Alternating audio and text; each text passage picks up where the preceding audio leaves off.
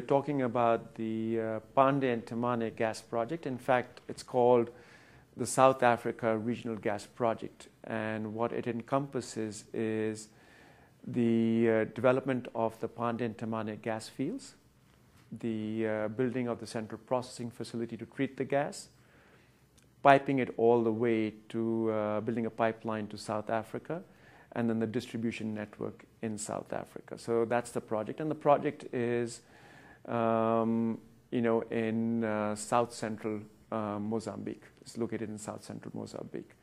The rationale for the project was really, how do you monetize stranded gas? Stranded gas is basically gas which is under the ground, for which there hasn't been a market for a long time, which is the case of these gas fields in Mozambique. And so this project basically takes the stranded gas and provides a market for it in South Africa. Main beneficiaries of the project were, of course, the equity investors, which included IFC. The beneficiaries from a government perspective were both Mozambique and South Africa. This was a very significant project for both countries in terms of size and in terms of investment. The last beneficiaries will include the private sector, so Sasol, of course, who is the majority investor in both the upstream gas developments as well as the export pipeline.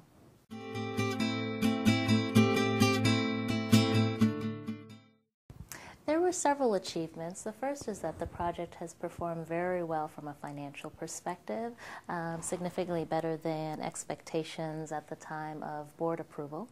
Another achievement, in my view, is that the partnership between IFC, Sasol, and the subsidiary of ENH, which is the Mozambican entity. These are the partners that are working on the extraction of gas from the Pande and Temane fields. I believe that that partnership, although it has had challenges, I think it has been successful overall. I think all three parties have improved over time. I think Sasol is working on its ability to forecast, it's working on its ability to successfully work with partners, which is something that it has not done a lot of traditionally. And I think that the Mozambican subsidiary that participates as an equity investor has also been able to build up its technical and financial capacity in order to be able to participate more fully as a partner in the equity venture. It allowed the country to monetize its stranded gas resources. And one benefit of that is the government of Mozambique is going to earn significant revenues from taxes and royalties. As an example, we had estimated that they would earn close to about $400 million, and they are in fact going to earn close to $2 billion due to higher commodity prices. Second, still staying at the country level, is South Africa is going to get a cleaner source of fuel, and from a climate change perspective, Sasol, instead of burning coal, is going to burn natural gases, leading to significant reduction in greenhouse gas emissions. Third, from a community perspective, not only has the project brought employment as well as a lot of local spend into the economy, there has been a health clinic which has been opened up, which is benefiting more than 8,000 families. There has been a teacher training program to make sure that the schools around the project actually have qualified teachers.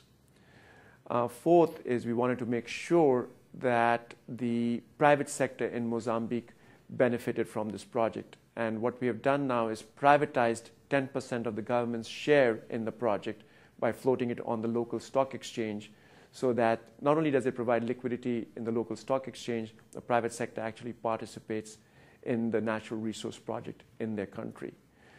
And last but not the least is that we had made arrangements for gas to be available locally in Mozambique when the time came, so that the country and the private sector would actually benefit from its own natural resource. I think one of the obstacles was that at the time that the project was initially committed, Mozambique was still seen as quite a high-risk investment, and this was a very large project. It required a lot of investment from Sasol. It was a pretty complicated project in that it had several components, so not just the upstream investment that IFC invested in, but also the export pipeline, as well as some changes to the infrastructure in South Africa. So given that it was a complicated project, one of the challenges was that you're doing a complicated project that requires a lot of investment in a pretty high-risk country. So those were challenges that had to be overcome, and I think that there were certain aspects of the initial structuring of the deal that made it possible for it to go successfully nevertheless.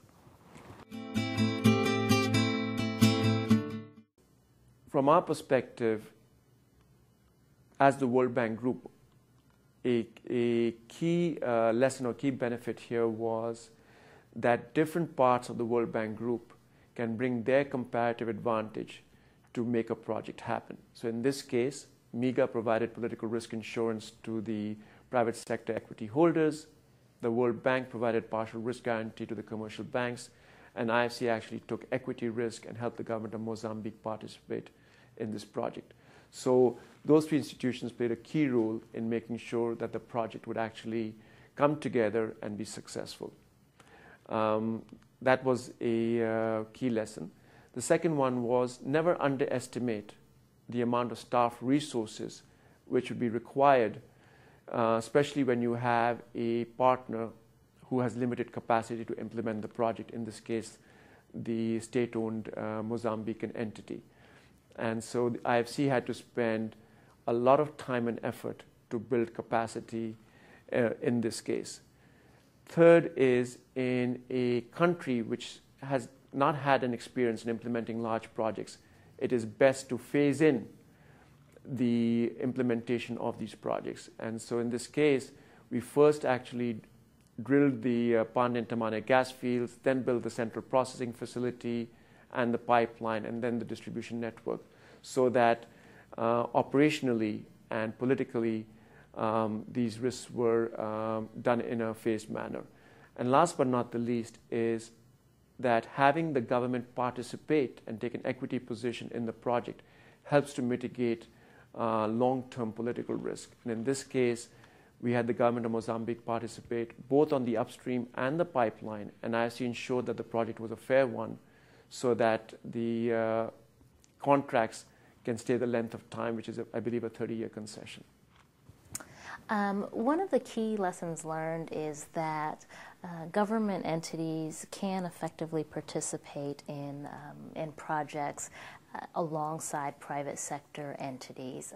In cases where a project is high risk, in particular, in natural resources, which tends to be an area of controversy in many countries, I think that the government of Mozambique's active participation and the fact that they have a very significant equity stake have really led to the success of the project and also the stability of the contractual terms and arrangements.